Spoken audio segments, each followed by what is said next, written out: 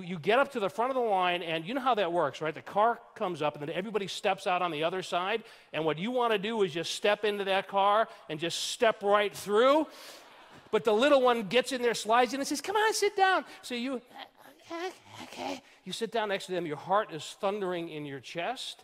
You can't get any words out of your mouth. And then the attendant comes by, and they start pulling those bars down, right? So they get to you, and it's click, click, and you are locked in.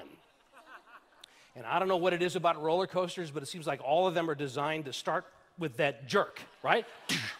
You pull away, and again, every roller coaster on the planet, it seems, starts with that dramatic ascent. So all of a sudden, immediately you are leaving the gravitational pull of the planet, and the higher up you go, you see the world start to spread out in front of you. And at first, you're giving yourself a little pep talk at this point, right? You say, oh, the view is magnificent. This is lovely.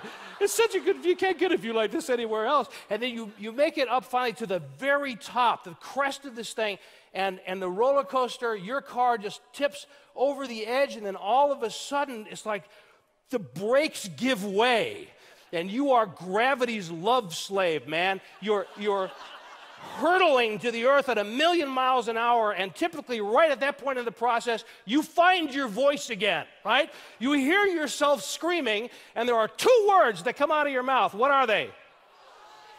That's them. Excellent job, class. Nicely done. M stands for moment. You got the idea? You see where I'm going with this? All right, so what I'm suggesting is the OSM is a natural thing. The OSM is a good thing, actually, in the right context. The OSM is part of the human experience. The OSM is the built-in indicator that we have as human beings that we're doing or about to do something that has extraordinary potential to it. Have you ever made a commitment to another human being, a big commitment? And you made this commitment because you really believe in the commitment and you believe in the other person. But as much as you believed in it and him or her, tell me there was no OSM there when it came time to step up and actually deliver on that commitment. I'll give you a very simple example. How many of you are married? Can I see your hands, please? All right, just think back for a moment to your wedding day. Tell me there was no OSM on your wedding day. I mean, sure, this is the love of your life and all that. I get it. But you tell me that when you were saying, I do, you weren't also thinking, oh, shit. I mean, tell me that wasn't happening. It's a natural part of the process. I mean, I know it is. I've had that experience twice, as a matter of fact. I know it's true. So what I'm suggesting is, again, that the OSM is a natural part of the human experience. Now, let me be blunt about this.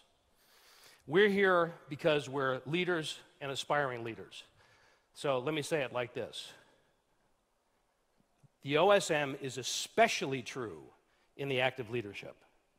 Or to say it another way, a little more bluntly, there is no such thing as real leadership, i.e. extreme leadership, without the frequent experience of the OSM. So to say it another way, if you're not experiencing the OSM with some frequency in the context of your leadership endeavors, then you're not really leading yet. So push it to the point where it scares you a little bit. Now you know you're in the game.